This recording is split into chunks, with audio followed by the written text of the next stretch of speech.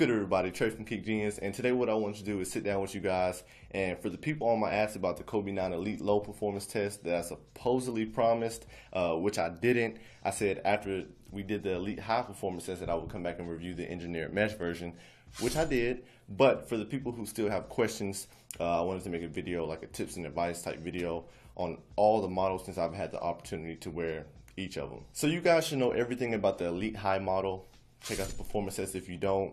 Even if you do know everything, check it out again. Because I think if everybody that's watching this video went back and watched that performance test, it would hit 1 million views. It's that close. And then we could, induct it into that 1 million view club with the LeBron 11 and the KD 6 performance test. But anyway, moving to the Elite Low. It plays exactly like the Elite High, except it's going to feel a little less restrictive from the ankle up. Even though the ankle collar on the Elite High is fairly soft, you'll still have laces pulling around your ankle area, giving you that tight sensation. Now, you will sacrifice a few of the benefits that come with ankle support, but nothing that you should prioritize first over what really feels most comfortable for you. And if you were to ask me my opinion straight up, which one I would go with, if I had the choice, I would go with the Elite Low. Now, as I said in the Kobe 9 Elite versus the engineered mesh video, you really can go either way. If I had to really nitpick and say which is more comfortable, I'd roll with the Flyknit version. And I think, needless to say, that the Kobe 9 Elite Low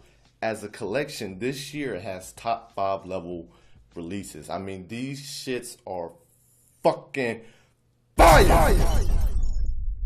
There's also a premium version of the EM Low, which is basically the tax your ass $10 extra version.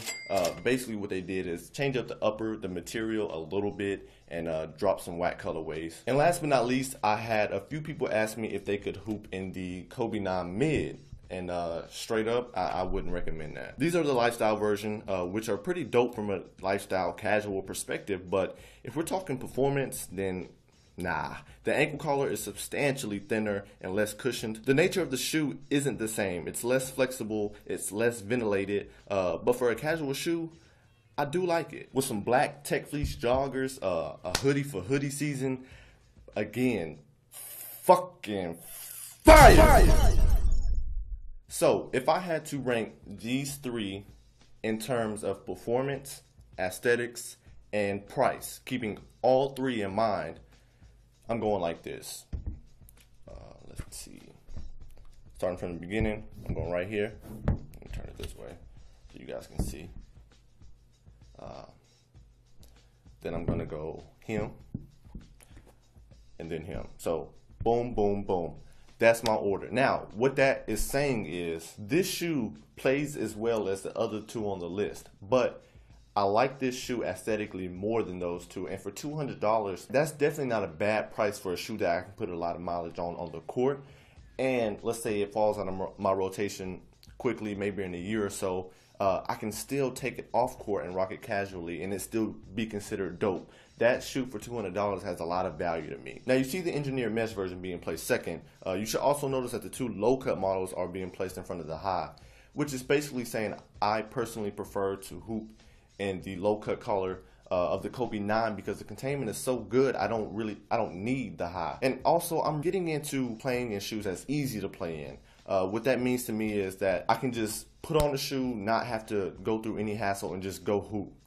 Low cut shoes are like that. I just tie up a few laces and just go. I can't do that with the, you have like 4 or 5 extra eyelets on that, the Kobe 9, the Jordan 28, you kind of got to hassle with a little bit. I just want something I can put on that's very practical and just go. Now, I do like this shoe aesthetically more than this, but I feel like if we're talking performance, then the performance category should outweigh how much you consider, the aesthetics. Now, the Elite High is last on my list in terms of these three shoes, but that doesn't mean it's a bad shoe.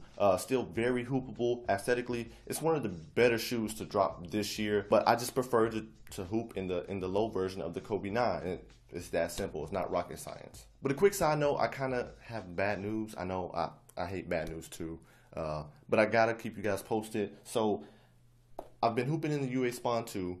I've been hooping in the Superfly 3s. I don't know where they are right now. I think they're in my car. But I've got my week's worth of hooping in each shoe. And literally, the night before the day we was going to film our workouts so I can get you guys the reviews, I was playing, last pickup game before I did the reviews. Shot a jumper, boom, came down on my ankles, and my ankle just literally snapped, boom. But anyway, I can walk, I can get from A to B, cool, you know, it's nothing too major, but I just can't put a lot of pressure on it, so I can't really even step on the court. But when I can step on the court, as soon as I can, I promise you, I'll get those reviews out to you guys. I don't know when that's going to be, though. So hopefully it'll be before the LeBron 12 drops. We don't even know when that's dropping no more because they did a recall. But hopefully it's soon. I promise you, I'm not going to keep you guys waiting. Other than that, everybody who has back ordered a logo tee in the last month, we have restocked. So those are shipped out. We really appreciate you guys' patience and your support. But yeah, just want to let you guys know that. Thank you for watching.